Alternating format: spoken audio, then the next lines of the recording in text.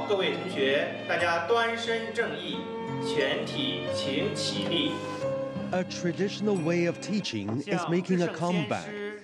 To follow the ways of Confucius, just like the scholars of old. Virtues like ritual propriety, humanity, and filial respect are regaining popularity in China.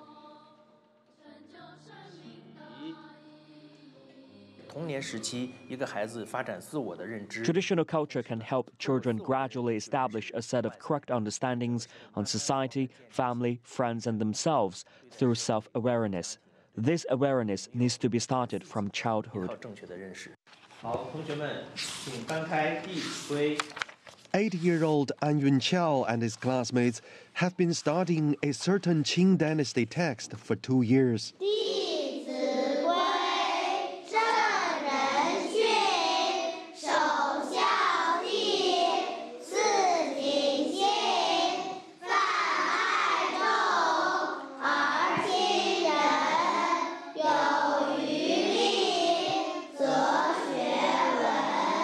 The government is encouraging more schools to incorporate traditional culture into the curriculum.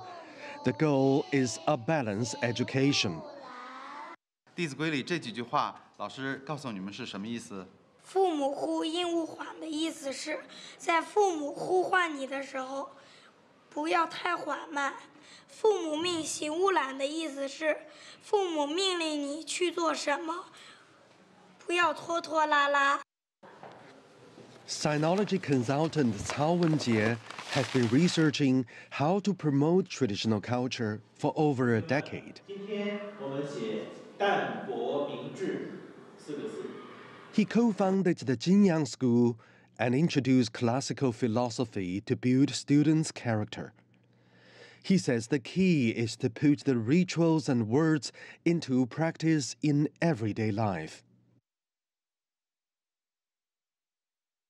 你喜欢写大字吗？喜欢。为什么呢？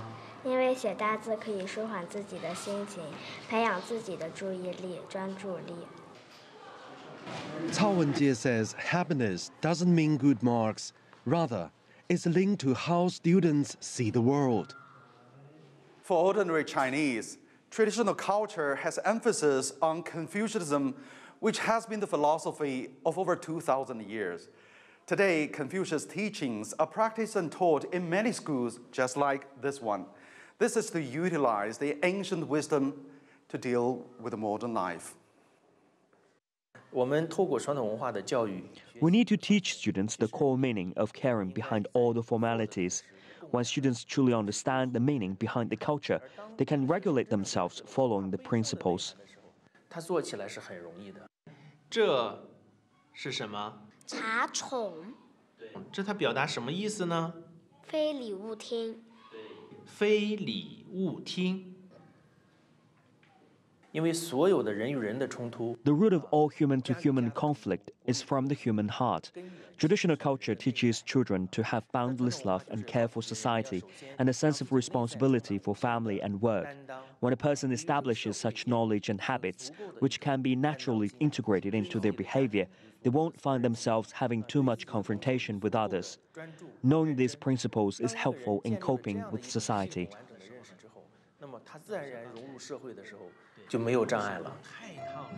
Cao Wenjie says the soul of Confucianism is to examine oneself rather than only seeking reasons from outside. It's both a moral guide and a prescription for good governance.